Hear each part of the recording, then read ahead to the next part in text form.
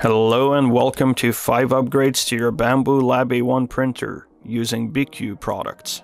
These products were kindly sent to me by BIQU and I'd like to share how they perform with today's audience so you can make the decision if these are the upgrades for you. 5 products that was sent for reviewal were hardened extruder gear, LED lights, and 3 different types of build plates. We're going to begin today's video with the hardened extruder gear, which will be replacing the plastic one that originally comes with your printer. The reason you'd want to change over to a hardened version as compared to a plastic is that the steel gear will outlast the plastic one. I will guide you step by step, showcasing how to replace your existing extruder gear. I'd highly suggest only to do this when your extruder is experiencing problems such as under extrusion or over extrusion of the filament. We'll begin by turning off the printer and unplugging the power source. Set your extruder unit to where you feel comfortable doing your work. Remove the PTFE tubes by pressing down on the quick lock collar. Remove the printhead front cover. You'll need a H1.5 hex key wrench, which typically comes with your Bambu Lab A1 printer. Remove the rotating wheel and then proceed to remove all the screws from the pressure block. Take good care of where you put all your screws as they're pretty small, so they can easily get lost. For the next step, I like to use this tiny flathead screwdriver to remove your filament hubcap and then filament hub assembly. Take out the spring.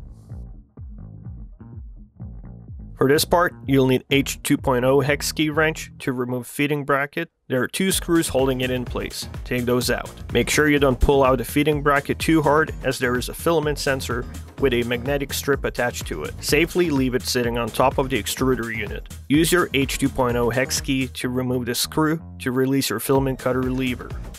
If you need to change out your filament cutter blade, you can go ahead and do so if you find that it's looking kinda dull.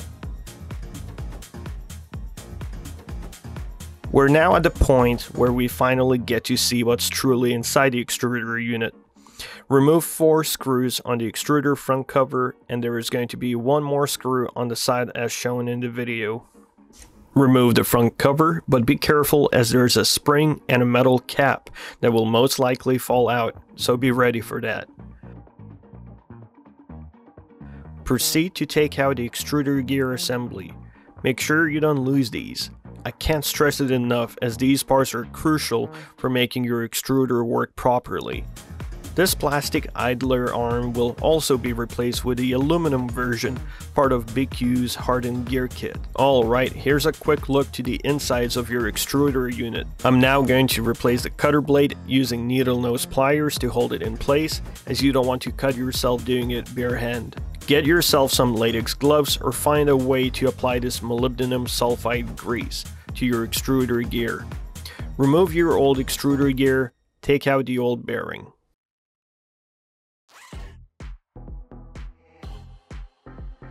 I tried to cover the entire area as much as I could.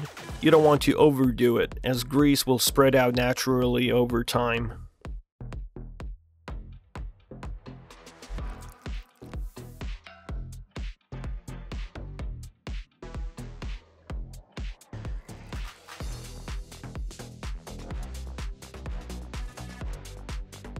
It's time for us to assemble everything back the way it was.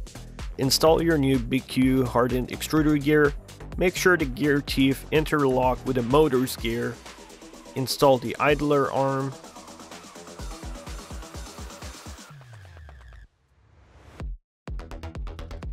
Now for the cap and the spring.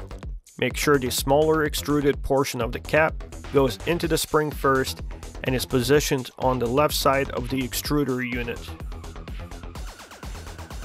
Install the extruder front cover back on using the original screws.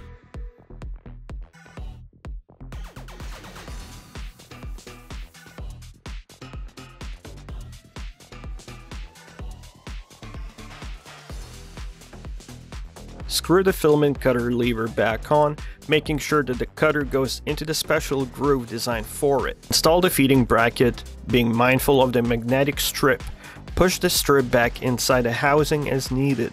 Secure the bracket using screws taken out previously. Install the spring back into the feeder. Install the pressure block. Put the rotating wheel back on and your nozzle.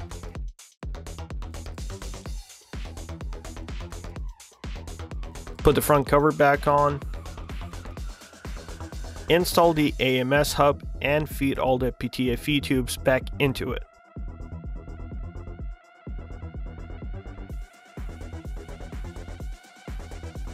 Plug your A1 back on and we're done with this upgrade. Next upgrade are the LED lights. What I like about these lights is that you're able to remotely turn them on and off, as the switch provided with this kit has an automatic light induction, which will turn the lights on when the switch detects presence of light. It will turn off when you turn the lights off. So it functions backwards as compared to a photocell. The power source is your actual A1 printer, as your printer has a second 4-pin connection on the back of it. This LED comes equipped with double-sided tape for mounting onto your X-axis rail. I ended up mounting my lights to the frame, keeping any wires away from the Z-axis screw. Using zip ties, I ended up mounting them there simply because I'm a bit scared they might peel off and cause some trouble with moving extruder. Also, if you're going to follow my steps, be mindful that if the X rail moves too high, it may squish the LEDs and worst case could potentially break your printer. So I do not suggest copying what I'm doing and installing them according to how BIQU tells you to install them, as shown on their website. I was also told that they recently updated their double-sided tape, so it should stick better.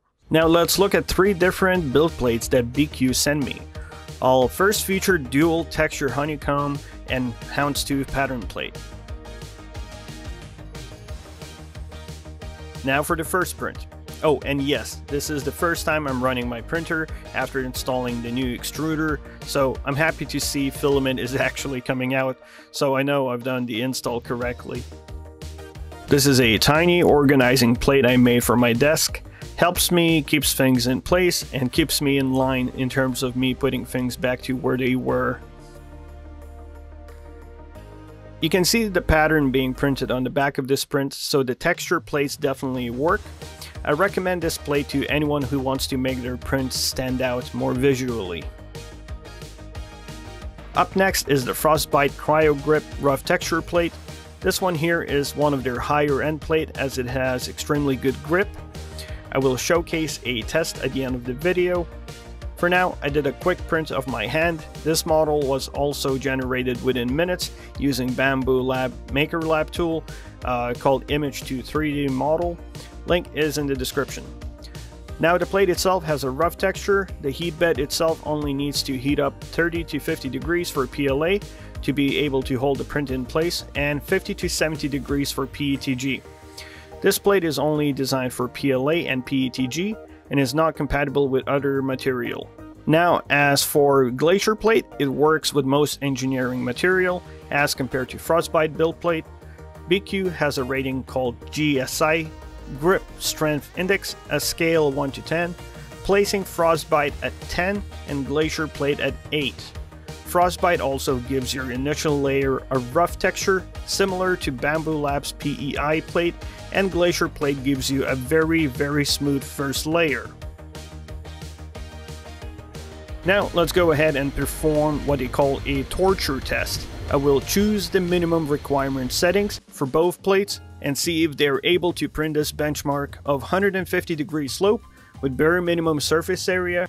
What's funny is that halfway through the print, I only now realized that the glacier plate heat bed was at 35 degrees, which is 10 degrees less than what's recommended. 45 is what you need to be minimum when printing PLA, and it was at 35 degrees, and as you can see, it still managed to successfully complete the torture test. So did the Frostbite plate. It successfully managed to complete the torture test. So they do work as advertised. I would like to say a really big thank you to BIQU for sending me all these products to do a review on. I'm going to leave my affiliate links down in the description where people can go ahead and click them, and you're going to be prompted to BIQU's website where you can search all these products. The hardened extruder, the LED lights, the build plates. All of those will be found on their website. Yeah, if you enjoyed this video, I would like to ask you to leave a like, comment which product you like the most, and what you think of them. Alrighty, I would like to say a big thank you. Leave a like, comment, and subscribe. Thank you.